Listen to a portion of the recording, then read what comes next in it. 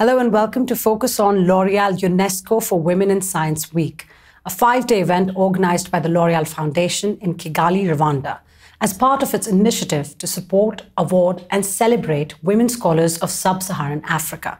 I'm Ridhima Shukla. Stay with us to learn about the interesting work being done by these leading ladies and how the initiative is empowering them in their journey.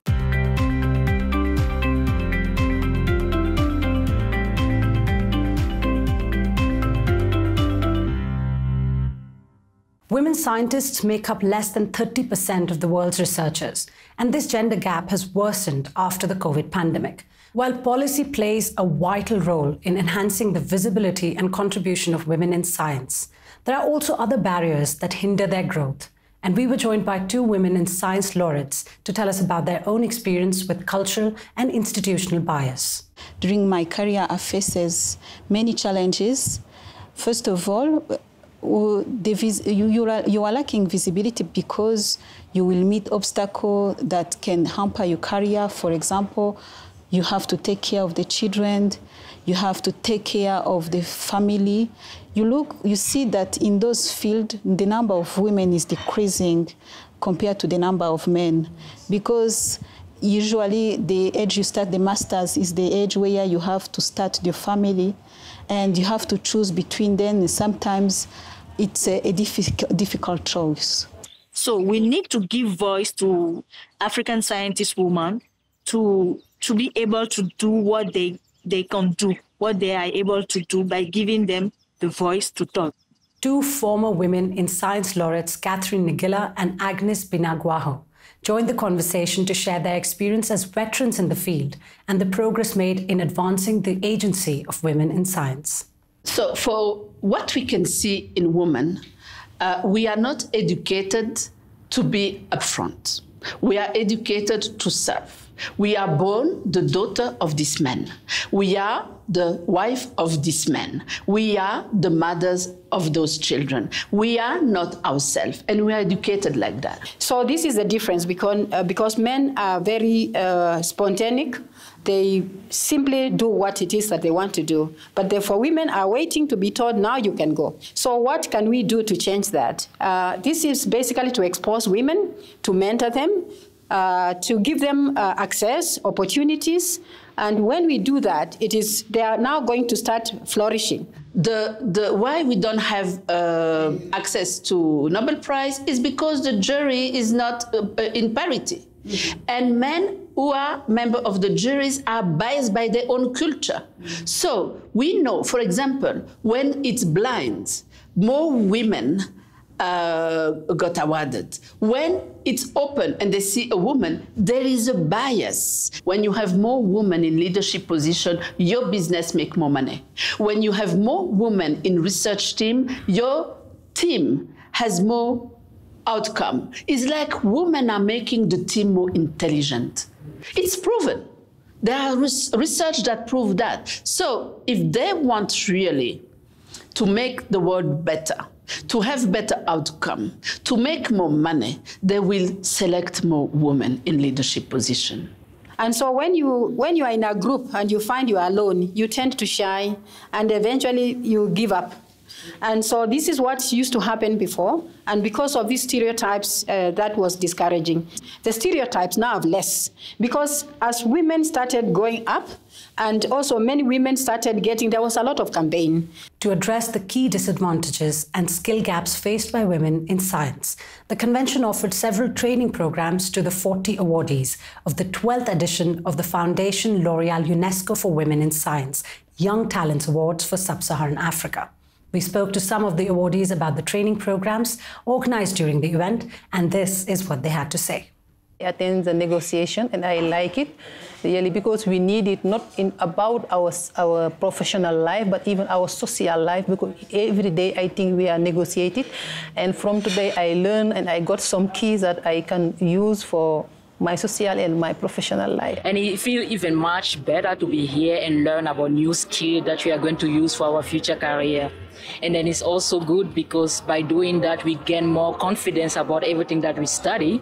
And then when we go back to our own country or region, we represent, we are like role model for other people, other young generation that look up to us.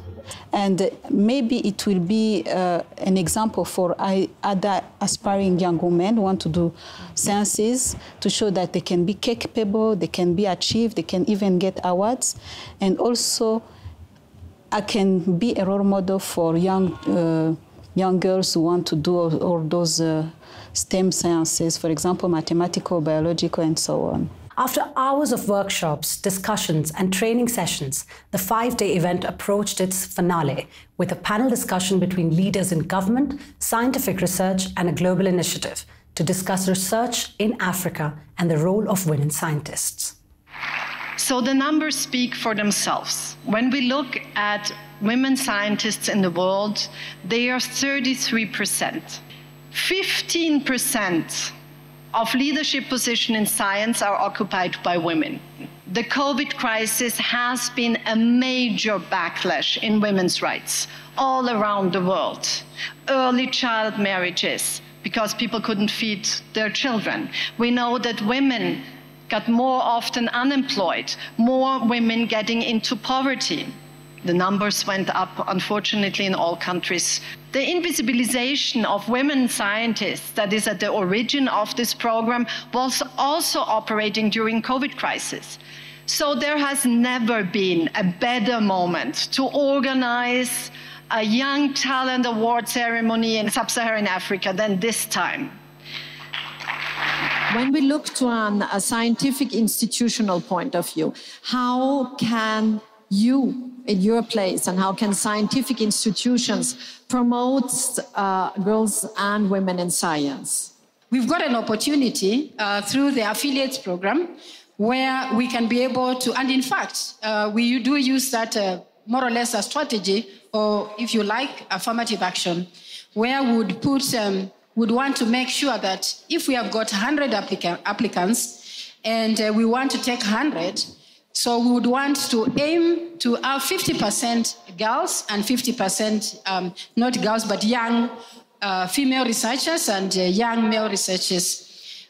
Then from there, we hope that by electing the affiliates or appointing the affiliates, they will be mentored through the programs that we have so that they can get to the level of being elected as women fellows. You see a job application. A woman will go through, if there is 10 criteria, will go through the 10 list to ensure that she meets the qualification. The man will look at the 10 list. The first one, if he meets, he says, now I can qualify.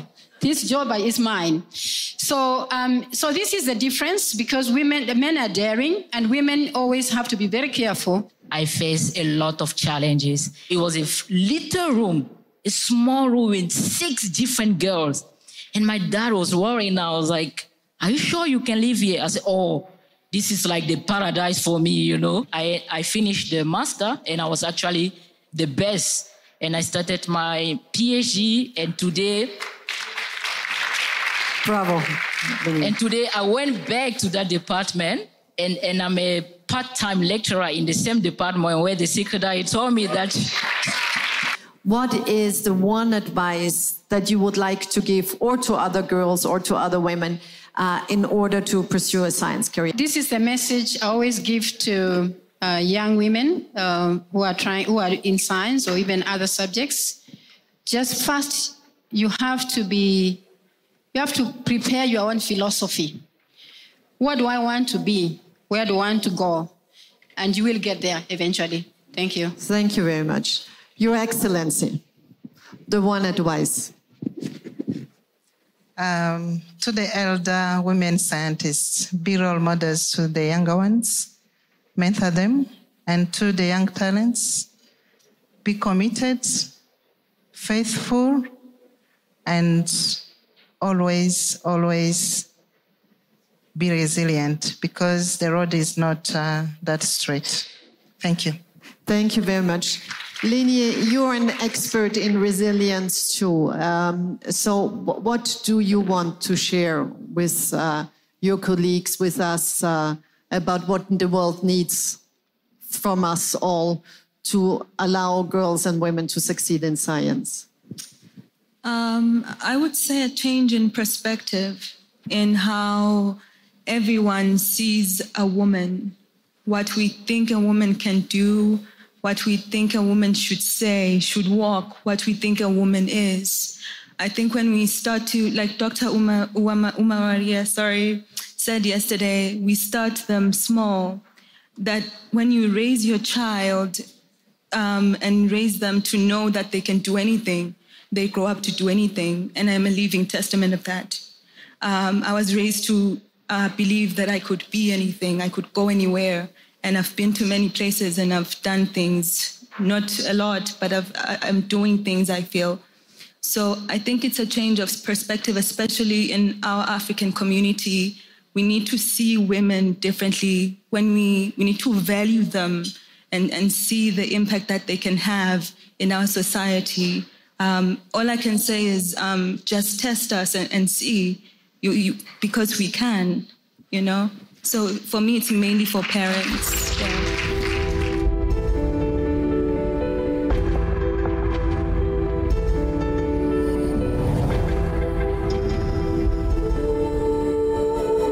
Time to be under the roof in the same place with the females that are holding PhDs or doing PhDs, postdocs.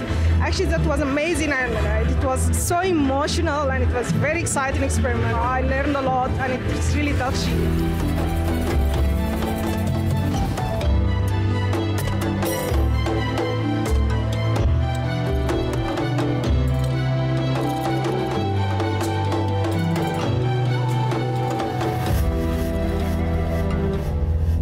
Women are severely and disproportionately underrepresented in the fields of STEM research. And it's not the lack of competence, but several qualitative factors that obstruct them from reaching leading positions in science. Unfortunately, this gender gap persists across various fields. But with the right support and direction, these L'Oreal laureates are claiming their space as leaders, pioneers, and icons. This was Focus on L'Oreal UNESCO for Women in Science. Thank you for watching.